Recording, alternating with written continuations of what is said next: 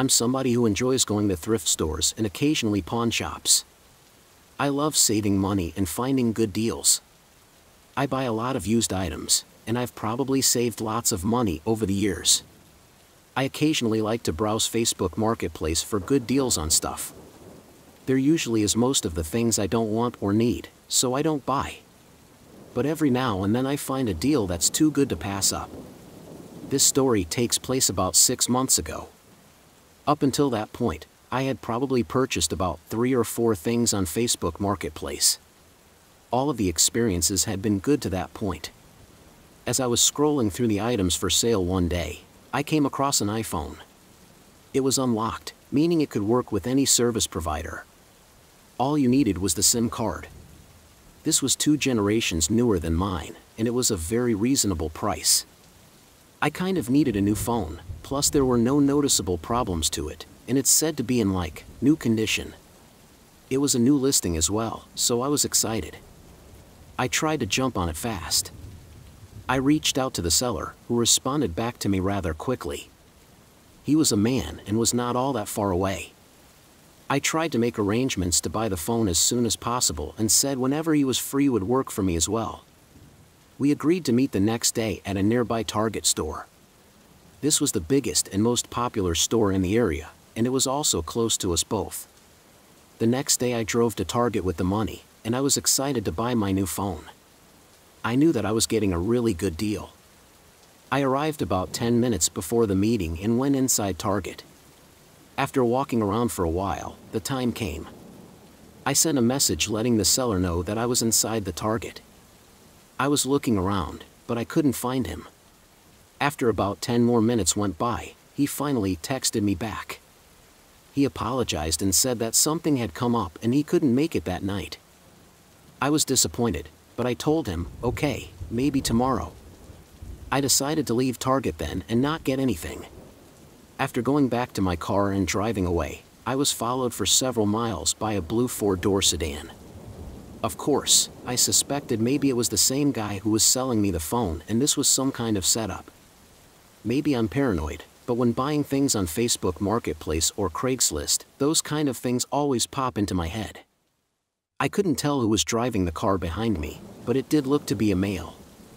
I didn't want him following me all the way home, and I decided to pull over on the side of the road.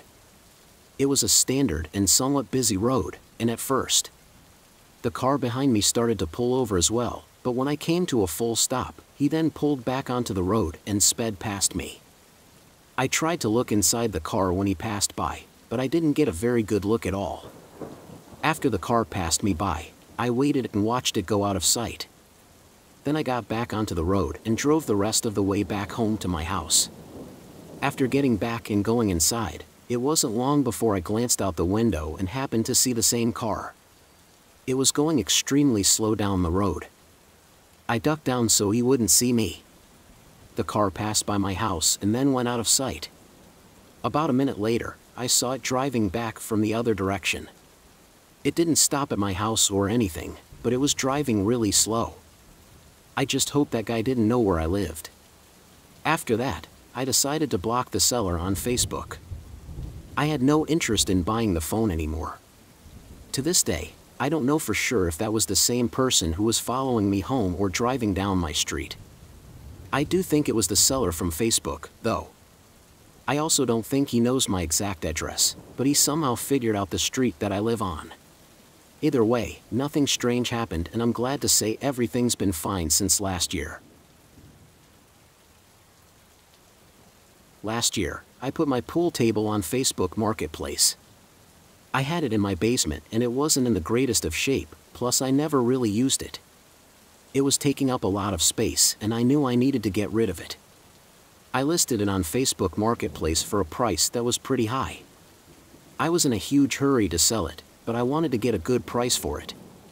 It wasn't a crazy high price, but you could probably find a nicer pool table for a little less if you tried. After listing it, the pool table received no interest. I wasn't surprised, and after a few weeks went by, I got the first message about it. It was a guy named Jim and he told me right away that he wanted to buy the pool table. We messaged back and forth for a little while and then made an appointment for Jim to come by and purchase the pool table. I really hadn't expected to sell it for this price and figured that Jim would try to negotiate when he got to my house. I had a set price in my head that I was willing to go down to. Jim came over at about 6 p.m. on a weeknight after work. When he got to my house, I let him in and then showed him down to the basement where the pool table was. He looked at it for a few minutes and then agreed to buy it. I watched him take out all the cash of the full listing price and then give it to me. I was shocked, but more than happy to accept it. I told Jim that it was his now and I would help him load it into his truck. Luckily, he had a pretty big pickup truck and it would just fit. It was a bit of a pain to move the coffee table into his truck, but we got it done. He then left and I felt really good about the price that I had gotten. I truly didn't think that I would be able to sell the table for that much after this. Almost 2 weeks went by. Then I got a message from Jim. He told me that he felt that he had gotten ripped off and he could have gotten a better deal. Now this was over a week later, so I wasn't going to take the table back. I told him it's been over a week and a deal is a deal. This obviously didn't make Jim very happy. He argued with me for a while, telling me to give him some money back, but I refused. I didn't have to give him anything, and he should have tried to negotiate or looked around for a better deal if he really wanted one. I felt that this wasn't my responsibility to help him out. We ended up leaving the conversation on not a very good note, but I felt that it was over. A few days went by and Jim didn't reply to me at all. Then things got strange. My girlfriend was over at my house one night for dinner, and at one point she got up from the table and told me that she saw some guys standing in the front yard. I got up and we both walked over near the window. When we got there, I didn't see anybody, but I did notice a white truck parked out on the street. I realized that it was Jim's truck. I remembered it from when I helped him load the pool table. In it I told my girlfriend of the story of how he was mad about the price. We looked all around the house through the windows, but we couldn't find Jim. We were going from window to window, and when I finally returned to the front of the house, I opened the front door. As I did, I saw the truck starting up and drive away. I decided to message Jim and tell him that I knew he was at my house, but when I went online to do so, he had blocked me. 2 nights later he was prowling around outside again. This time I was by myself and in the living room watching TV. I noticed out of the corner of my eye a man walking past the front window. About a minute later I heard my front doorknob turn, but thankfully it was locked. I didn't waste any time and I called the police. However, Jim left pretty soon after I did, and he was long gone before the police got there. I told them the whole situation and asked what they could do. After that, I felt confident that the police would be able to look into it and I wouldn't have any problems from Jim again. But the very next morning as I left my house to go to work, I was walking to my car. Right as I was about 5 feet from my driver's door, I heard somebody sprinting behind me. I looked around to see Jim running at me with full force. I chose to run back into my house instead of going for my car door. This gave me a slight amount of distance on Jim, and I somehow made it inside right before he got to the door. This time he was really mad. He tried opening my front door and then went to the window when it was locked, and he started banging on my window. I called the police again, who arrived in a very fast time when Jim was still there. He was caught and luckily didn't do any damage to my house. This experience caused me to stop using Facebook Marketplace for the time being. I know there are many good people who use it, but I would recommend anybody to not give out your address and be careful. I was selling an old coffee table on Facebook Marketplace. I was only asking $40 for it and it was in good shape, but it was nothing too special. It was kind of old, so I figured it was a reasonable price. It took a while to receive any kind of interest. After a couple of weeks though, I did get one person who asked about it. It was a guy named Spike. He asked me if I was willing to do $30 for the table. I said sure, I was happy to get anything for it, and if it didn't sell, I would probably just give it to Goodwill. He asked when would be a good time for him to come over and pick it up. I told him the next night between 5 and 7 p.m. would be fine if it worked for him. He agreed to the time and I gave him my address. I was happy to finally get rid of the old table. The next day, I moved my table to right inside my front door so it would be easy for Spike to just grab it and go after paying me. When 5 o'clock came, I hadn't received any kind of messages from Spike, so I assumed that he would be there any time. However, as time went by, it was soon 7 o'clock and Spike didn't show up.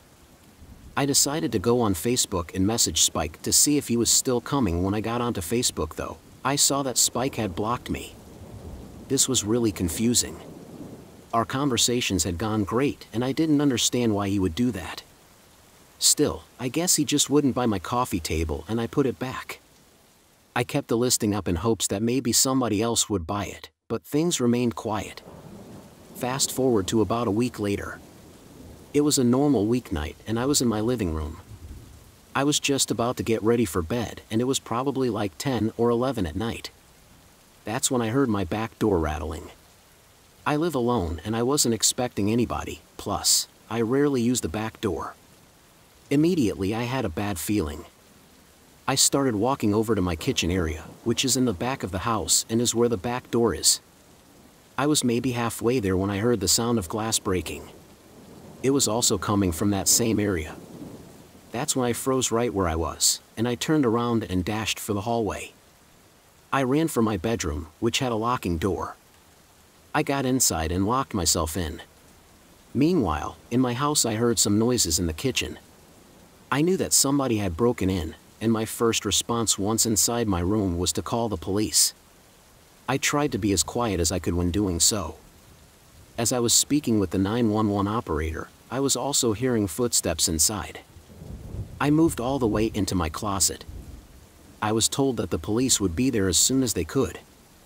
Once I was off the phone with the police, I stopped hearing noises throughout the house. I was in there being as quiet as I could and hoping that I did not hear any more noises.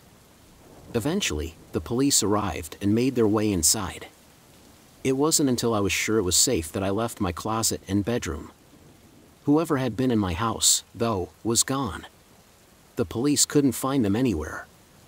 I did, however, see the broken window and the damage that it caused. The area was searched, but police never found anybody. That really creeps me out. To this day, I really think that it was Spike who broke in. I had just given him my address the week prior, and why would he block me so randomly? I gave the information to the police, but I never got any word if they found him or if it was in fact Spike who broke into my house.